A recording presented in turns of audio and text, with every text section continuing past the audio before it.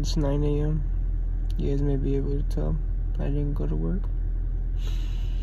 I woke up with a fever and a headache. I feel a little better, but I feel like it's because I haven't been getting enough sleep. Had to get a cut. Yeah, it's heavyweight. Had to get the barber on that Strictly Business too. Clean, you know? How you like it? That shit clean, you know? Shout out the homie. The homie Nico. That's right, Nico Fades. Had to get him a Strictly Business hoodie. Had to bless my boy.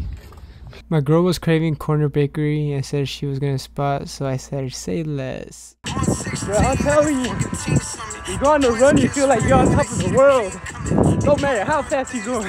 Right now, it is 10:34. We just uploaded the new video. Today was my day off. Well, it wasn't a day off, but I didn't feel good in the morning, so I took a day off. Woke up at about 10-11ish. After that, we had to go take my dog to get one more shot. I got a haircut and also sold a hoodie to my barber. Shout out to him. I also gave away a hoodie to Nathan. You guys have seen him before. He's one of the people that I reffed with. He was actually the person that was able to bring me the opportunity to start reffing. He graduated as well as my barber, and I said fuck it, I'll give him a hoodie as his graduation present. He's got a lot of cool shoes. He got a lot of cool outfits, so hopefully he takes some sick flicks, posts it on Instagram, and tags the Instagram page, because right now my goal is to get people to post pictures in it. It's kind of like testimonies. People that have, they won't know that they didn't buy it, they know that they're wearing it, that they're repping it. As long as people see people in the Strictly Business, then they start seeing themselves a little bit more in the hoodie, if that makes sense. That is why I've been open to giving away, you know, hats. I've started giving away a lot more hats because I just came to an understanding that right now is not time for profits. Right now it's time to get the name out there. Get SB Strictly Business everywhere, in front of as many eyes as possible. Another thing is, I did sell another hoodie to the homie Noé. He sent the money. I was gonna go drop it off, but he said he was going to the gym. He didn't hit me up after that,